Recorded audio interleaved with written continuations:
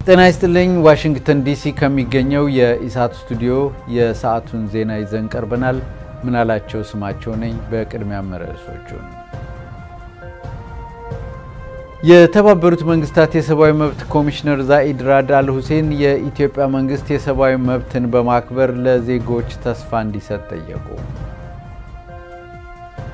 የአምቦ ዩኒቨርሲቲ ተማሪዎች የተቃውሞ ሰልፍ ማካሄዳቸው ተሰማ። በሶማሌ ክልል ሽንሌ ዞን የተጀመረው ተቃውሞ ወደ ቀብሪ በያህ ደጋሃቡርና ቀብሪ ዳህር እንዲሁም ወደ ሌሎች አካባቢዎች ተዛምቶ በመካሄድ ላይ መሆኑ ተነገረ። በሰብአዊ እርዳታ ላይ የተሰማሩ 10 ሰራተኞች ደቡብ ሱዳን ውስጥ የደረሱበት ጠፋ። ዜናውን በዝርዝር እናሰማለን። የተባበሩት መንግስታት የሰብአዊ መብት ኮሚሽነር ዛኢድ ራድ አል ሁሴን የኢትዮጵያ መንግስት የሰብአዊ መብትን በማክበር ለዜጎች ተስፋ እንዲሰጥ ጠየቁ። ኮሚሽነሩ በኢትዮጵያ ያካሄዱትን ጉብኝት ካጠናቀቁ በኋላ በሰጡት መግለጫ አዲሱ የጠቅላይ ሚኒስትር አብይ አህመድ አመራር ለህዝቡ የሰጠውን ተስፋ በመተግበር የሰብአዊ መብቶች ሊጠበቁ ይገባል ብለዋል። በጉብኝታቸውም የፖለቲካ እስረኞች የነበሩ ሰዎችን፣ የሃይማኖት አባቶችንና ባህላዊ መሪዎችን አነጋግረው ህዝቡ በአዲሱ አስተዳደር የተገቡ ተስፋዎችን መክነው እንዳይቀሩ ስጋት እንዳላቸው መረዳታቸውን ኮሚሽነሩ ገልጸዋል። ለዝርዝሩ ግርማ ደገፋ። የተባበሩት መንግስታት የሰብአዊ መብት ኮሚሽነር ዛኢድ ራድ አል ሁሴን የአገዛዙ ባለስልጣናትን ካነጋገሩ በኋላ በኦሮሚያና በአዲስ አበባ የፖለቲካ እስረኛ የነበሩትንና የሃይማኖት እንዲሁም ባህላዊ መሪዎችን አነጋግረዋል። በመጀመሪያው ጉብኝታቸው በኦሮሚያና አማራ ክልሎች ጉብኝት እንዳያደርጉ ተከልክለው የነበሩት ኮሚሽነሩ በአሁኑ ሁለተኛ የኢትዮጵያ ጉብኝታቸው ገደቡ ተነስቶ ወደ ቢሾፍቱና መሰል አካባቢዎች ከነዋሪዎች ጋር መወያየታቸው አዎንታዊ እርምጃ መሆኑን በሰጡት ጋዜጣዊ መግለጫ ላይ ተናግረዋል። በዚሁ ውይይታቸውም ዜጎች በአዲሱ ጠቅላይ ሚኒስትር አብይ አህመድ ንግግሮችና በሰጧቸው ቃል ኪዳኖች ተስፋ መሰነቃቸውን እንደተረዱ ነው የተናገሩት። ከጠቅላይ ሚኒስትር አብይ አህመድ ጋር ባካሄዱት ውይይትም ለግጭት ምክንያት የነበሩ የፍትህ እጦቶችን ለማስተካከል መንግስታቸው ቁርጠኛ መሆኑን እንደተገነዘቡም ገልጸዋል። መንግስትን በመቃወማቸውና በመተቸታቸው ታስረው የነበሩ ጋዜጠኞችና ፖለቲከኞች ከእስር መፈታታቸው አዎንታዊ እርምጃ እንደሆነም ኮሚሽነር ዛኢድ ራድ አል ሁሴን በመግለጫቸው ተናግረዋል። እናም ከእስር የተለቀቁ ሰዎችንና ልዩ ልዩ የማህበረሰብ ክፍሎችን ለማነጋገር መቻላቸውን የገለጹት በኦሮሚያ ክልል ቢሾፍቱ አባገዳዎችን ሲያናግሩም በሀገሪቱ ያለውን ችግር በግልጽ በማውራት በመንግስት የተፈጸሙ በደሎችን እንደዘረዘሩላቸው ተናግረዋል። ኮሚሽነሩ ከአባገዳዎች ጋር ሲወያዩ የክልል ባለስልጣናት የነበሩ ቢሆንም ሰዎቹ ግን ችግሩን ከመናገር አልተቆጠቡም። ይህ በእንዲህ እንዳለ ግን አባገዳ በየነ ሰንበቶ በእሬቻው እልቂት ጉዳይ ላይ የጸጥታ ኃይሎች ሰው አልገደሉም የሚል ምስክርነት እንዲሰጡ ተገደው እንቢተኛ እንደሆኑ ለማወቅ ተችሏል። በተለይ ከሰብአዊ መብት ጠበቃ ከሆኑ ሁለት የዓለም አቀፍ ተወካዮች ጋር በሮዝሜሪ የተካሄደው ውይይት በመንግስት ባለስልጣናት ትዕዛዝ እንዲቋረጥ መደረጉ ተነግሯል።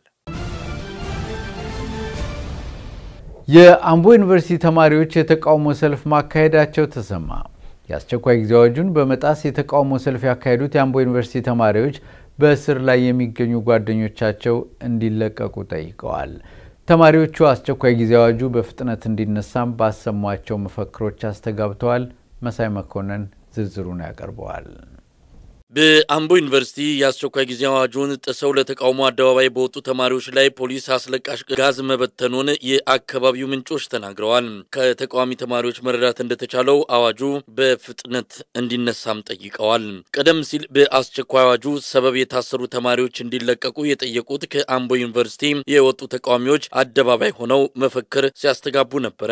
በተቃውሞ የአምቦ ሁለተኛ ደረጃ ትምህርት ቤት ተማሪዎች በመደገፍ እንቅስቃሴ ለማድረግ ሞክረው እንደነበረም የአምቦ ነዋሪዎች መግለጻቸውን ያገኘነው መረጃ ያመለክታል። ዘገባዎች እንደሚያመለክቱትም የአምቦ ዩኒቨርሲቲ በወታደራዊ እዙ ታጣቂዎች እንደተወረረ ይገኛል። ተማሪዎቹም ወታደሮች የዩኒቨርሲቲው ግቢ ለቀው እንዲወጡ ጥሪ አቅርበዋል። የአምቦ አካባቢ ዋነኛ የተቃውሞ እንቅስቃሴ መሰረት በመሆኑ በቅርቡ ጠቅላይ ሚኒስትር አብይ አህመድ አካባቢውን መጎብኘታቸው ይታወሳል።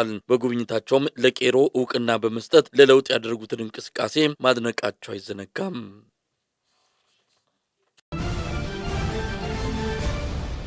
በሶማሌ ክልል ሽንሌ ዞን የተጀመረው ተቃውሞ ወደ ቀብሪ በያህ ደጋሃቡር ቀብሪ ዳህርና ወደ ሌሎች አካባቢዎች ተዛምቶ በመካሄድ ላይ መሆኑ ተነገረ። በጂጂጋ ዙሪያ ባሉ መንደሮችም ተቃውሞ ቀጥሏል። በአብዲ ኢሌ የሚታዘዘው የሶማሌ ክልል ልዩ ኃይል አዛውንቶችን ጨምሮ በርካታ ወጣቶችን እያፈነ በመውሰድ ላይ መሆኑንም የኢሳት የመረጃ ምንጮች ገልጸዋል። ኢየሩሳሌም ተክለጻዲቅ በአንድ ዞን የነበረው ህዝባዊ ተቃውሞ ሌሎች መዛመቱን የሚያሳዩ መረጃዎች ላይ ሳደርሰውታል። በተለይም በደጋ ሀቡር ቀብሪ በያህና ቀብሪ ዳህር አካባቢዎች በዚህ ሳምንት መጀመሪያ ላይ ጠንከር ያለ ተቃውሞ በመካሄድ ላይ ሲሆን ዛሬ በእነዚህ አካባቢዎች ወጣቶች መፈክር በመያዝ የአብዲ ኢሌ አስተዳደር ከስልጣን እንዲወርድ ጠይቀዋል።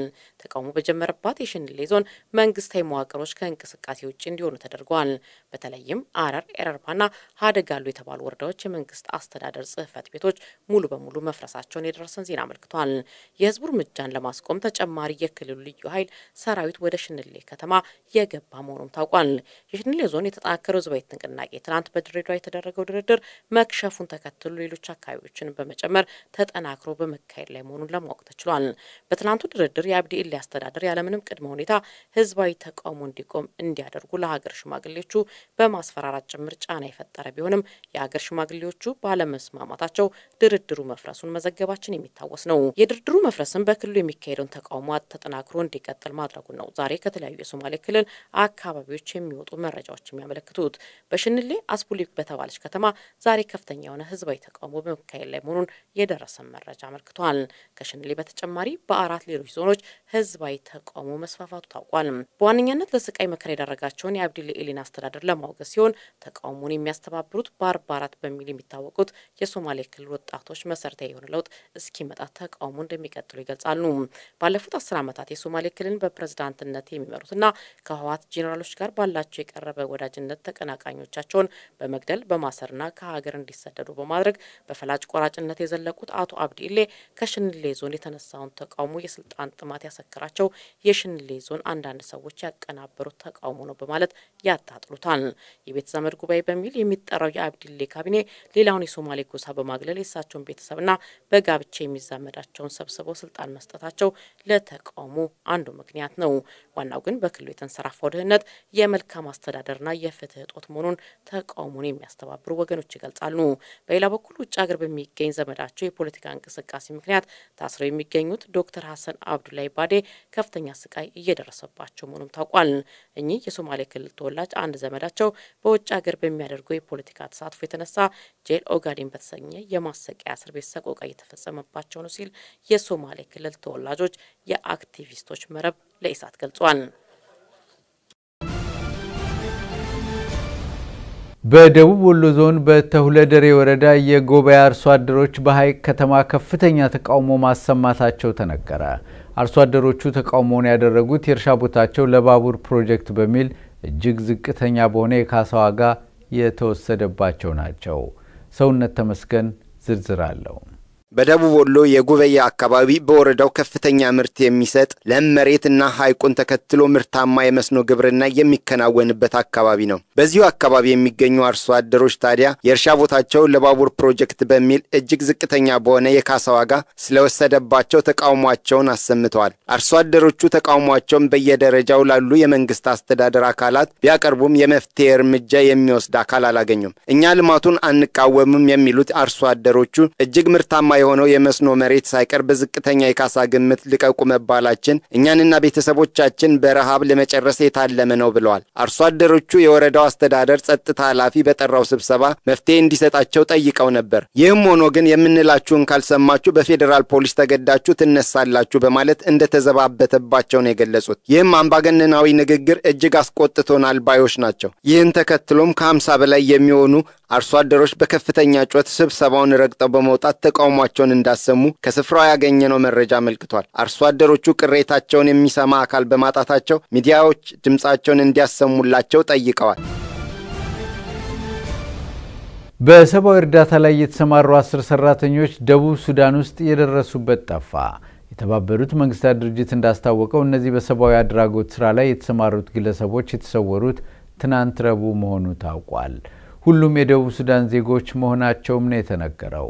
ለዝርዝሩ ኢየሩሳሌም ተክለጻዲቅ በተባበሩት መንግስታት የደቡብ ሱዳን የሰብአዊ እርዳታ ጉዳዮች አስተባባሪ አሌን ኖዳሁ ለመገናኛ ብዙሃን እንደገለጹት የተባበሩት መንግስታትና ሌሎች የእርዳታ ድርጅት ሰራተኞችን የጫኑ ተሽከርካሪዎች ዩ ከተባለው ማዕከላዊ የደቡብ ሱዳን ከተማ ቶር ወደ ተባለው ከተማ ረቡዕ ማለዳ በመጓዝ ላይ ነበሩ።